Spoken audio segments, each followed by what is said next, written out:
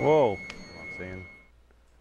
So you imagine you got, if you have the surround sound, can of beans, then you have smell-o-vision, and you're Dave. You are Dave. And he's Rich, and this is the Midnight Movie. And it is. Good save. Anyway, welcome to the show tonight. We've got... You don't have a microphone. You have to hold that up to a microphone. Don't mess with him. He's wore out. Yeah, I know. He's tired. You saw that one just, skit. Yeah, to be perfectly honest, I think we're all a little tired, if you get my meaning. I feel pretty good. Tonight's music. I think that'll pass. Can we get this going? I want to get into this. That's what I was trying to do. Anyway, tonight's movie will also be showing you some of our first segments. Ray Glasser. Beg your pardon? Of Ray Glasser. Ooh. Oh, I almost got ahead of myself. Next week is, right? Yeah, never mind. All right, just don't worry about it. I'll let you know what you need to know when you need to know it. So why don't you just go to the first part of Battle Beyond the Sun, and yeah, that'll do it. With John Carradine, right? No. Are you sure? He's always pretty sure. I think it's all Russian guys. Man, you know what? I just got back from vacation, and I was checking on my TV. I miss a lot of my favorite shows. You ever do that? Like, you know, your favorite shows, and you forget to record them, and then, you know. Oh, all the time. Yeah. Well, you know what? Back in the 70s, I had a huge VCR, and I used to record some stuff like that. But, you know, you miss a show, and you can never see it again. But I guess I know where we can go if we want to ever see a show from the 70s all the way to whenever. We can come here to Mr. Ray Glasser's house. Thanks a lot. And I bet he's got like every thing Not ever. every, but a lot. This is 37 years of collecting. 37 years of collecting. And these are all betas, by the way.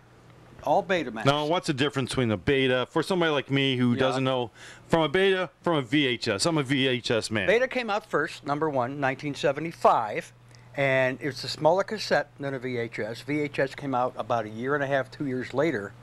VHS offered 2 hours on a tape. Beta offered 1 hour for the same price. Now, what would you buy? The VHS. That's the main reason why Beta lost the format wars.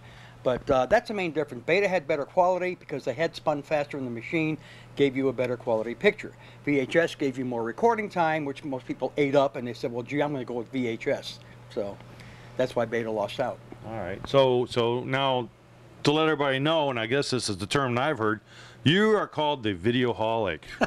I call myself the videoholic. You're the videoholic. Kind of like alcoholic. You're addicted. Okay. And I've been addicted to that since the 70s. When exactly did you start? Well, I got my first Betamax in June of 1976 because back then I was working in a restaurant at night, 5 to 1 in the morning, and I couldn't watch TV, obviously. I worked 6 nights a week, and I couldn't watch TV. This offered me a way to record TV shows while I'm working, come home at 1:30 in the morning and watch them. Then I had a choice to either save them or reuse the tape and just erase the show, and I've done both. Yeah. Okay. Do you want to share what your first Beta machine cost you back in 1976, you said? 76. My first Betamax cost me $1,260 without the timer. Jeez. The timer was an accessory for $40, so $1,300 for a 1 hour Betamax to record 1 hour tapes. Because the whole thing with a VCR was they were made to record TV shows. Nobody thought about renting movies or recording football games, just TV shows. That's why Sony thought a 1 hour tape would be adequate. Turns out they were dead wrong. That's So now, did you have to have somebody on standby? Like if you had a movie you wanted to watch and you were at work and you're recording this, hey, oh pop yeah, that other tape in. I had friends back then in the early days, and I mean 1976, 77, 78. We did a lot of trading by mail. I had a lot of friends that had HBO, Showtime that ran uncut movies, and they also had 1 hour Betamaxes. So if they wanted to tape the 8 o'clock movie on HBO for me, they would run a tape from 8 to 9. Then the second night, they were running tape from 9 to 10 to get the second hour. And that's how I got uncut movies. Wow. Sweet, and it worked. Sweet. Yeah. So you could even record our show, because it's a 2 hour show, and trade it to people. Right. Well, if you And wanted I probably to. recorded on Beta, yeah. Cool. Well, now let's see now. Now I know I did a little research, because I do my research, and I know you said you got your first Beta machine was $1,200, but you had your eye on another one. Right? And they're a little steep back then. It wasn't like a $2,500 one you really wanted? Yeah, that's the big one. If you want to swing the camera around and show it? This is the very first Betamax. We call it the Betamax console. This is what they say began the home video revolution. This is $2,500. They gave you a 19-inch Sony Trinitron TV, and under here is the very first 1-hour Betamax, the SL6200, which recorded only 1-hour tapes.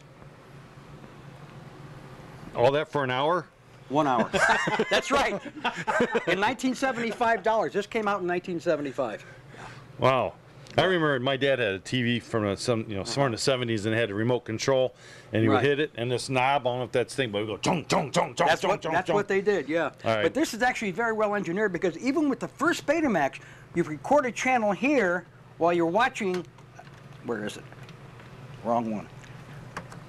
You're watching a second channel on this tuner while you're recording on this tuner. And you can record from either the TV or flip this over and plug in a black and white camera. And it had a timer, which 24 hours in advance you could record a show within the next 24 hours. Very well engineered for 1975. That's pretty sweet. Yeah.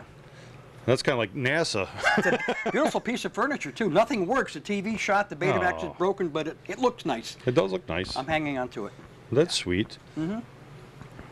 So how many Beta machines? Oh, there we go. So I'm getting fed. You're getting there. How many Beta machines do you have?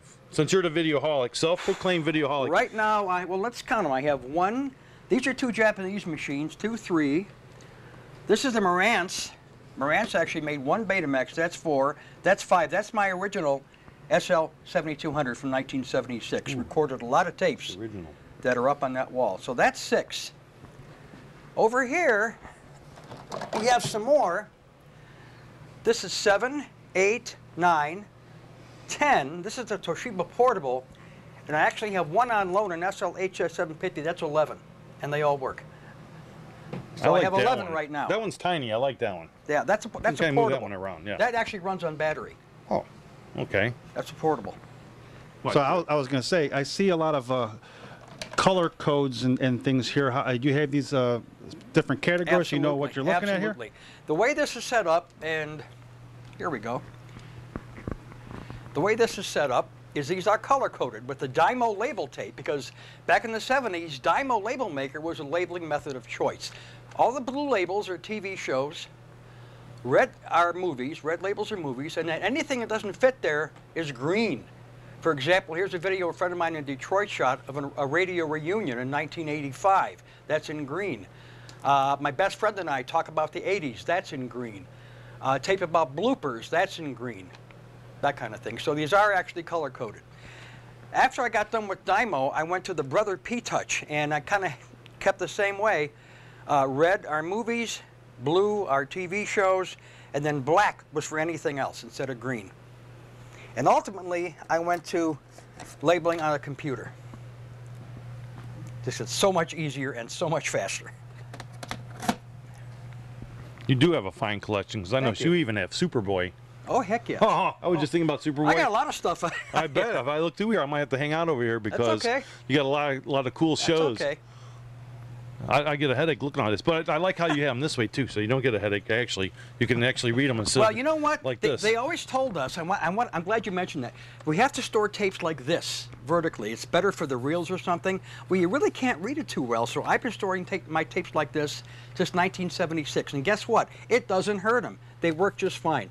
You won't believe how good some of these old tapes from the 1970s still look on TV. You think you're watching live TV, and that's not an exaggeration. It's a lot easier to read them this way. Well, of course it is. That's why I like DVD, because you're like this. Right. Well, that's why they're stacked up like this, Well, that's so you excellent. can read them. Absolutely. Now, let's see. Now, is there like a master catalog somewhere that if you had to look something up, or do you stand here and go, No. you know? No, I have to do this. You do that? Yeah. Okay. Yeah. Well. But let me see where it is. Somewhere in here. Yeah, let's test them. Find a movie and find Somewhere in here I have. Can't find it. Okay. There's actually a tape where I actually take a video camera and go like this, box by box. So if I want to find something, rather than go up to the wall, I'll play it on the Betamax and watch it on my TV to find the tape. All right. Well, how about a quick test? The movie Gargoyles. Oh, come on. TV movie Gargoyles. It's movie up there of the on week. DVD in the third row. Don't cheat. I know. Movie of the week. Movie of the week. Because we love them. You remember the old movies of the week? Of course I do. We love those. Of course I do. Gargoyles. We're testing them right now. Look at that. There it is. No. What? No, I was going to say. It's Skyjack. Skyjacked, huh? Yeah. See, I put you right on the. I'll put your feet to the flames. You Well, sure if you can't did. find it, I'll borrow it off you later. Well, that is awesome. I Thank wish you. my basement looked, I have, I don't even talk about my basement.